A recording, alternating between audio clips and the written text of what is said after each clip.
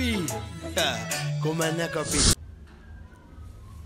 Hi guys, welcome back to my YouTube channel. My name is Samson Kange and this is Z Media 260. Now in today's video I'll be sharing with you how you can get to use the latest WhatsApp reaction button. Okay, so let me show you how it's working. So what you need to do for starters is you have to update your WhatsApp app. Okay, so if you're using an Android phone, go to your WhatsApp, to your Google Play and update it. If you're using an iPhone, let's do this. So you go to App Store, like here. I click here, you search for your WhatsApp, it will appear like this, and then here where it says open, like for me here it says open, but if your WhatsApp is not updated, it will say update. Okay, so you click on update and then it will simply start updating itself. You make sure that you have data on. Okay, so you just click there, and when it's done it will show open like this one. So like for me it shows it's updated, it's up to date. So let's try and use this reaction button. Let's open I'll open my WhatsApp business here. So I'll click here to take me to my WhatsApp business. Yeah, this is my WhatsApp business.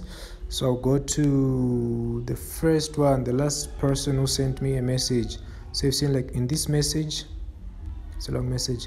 So on this one, if I want to react to this message, I'll simply have to long press on this one, on this message, like this. There we go. So you can see on top there, the reaction buttons have appeared, the emojis have appeared on top. So you have to pick from there which reaction you want to use. For example, let's pick the first one, which is a thumbs up, like this one. Okay, so you go here you go. You can see at the bottom there it has appeared like that. So if you want to remove it, you want to change to another one, you simply have to click on it like that, then it's gone, but it will take you out like that. So you have to go back in. So you can see the message, the reaction is no longer there. Okay, so if you want to change, you quickly press again and go. For example, let's try the last one. You change and add this one to take you back, but if you go like this, you check, it's there. Okay, it has appeared. So that's how the WhatsApp reaction is working. Okay, that's how it's working. So thank you guys for watching, and remember to give this video a thumbs up, and also remember to subscribe. I'll be sharing a lot of videos about the latest softwares, the latest way of doing social media marketing on that is on Facebook, on Instagram, and also on YouTube here.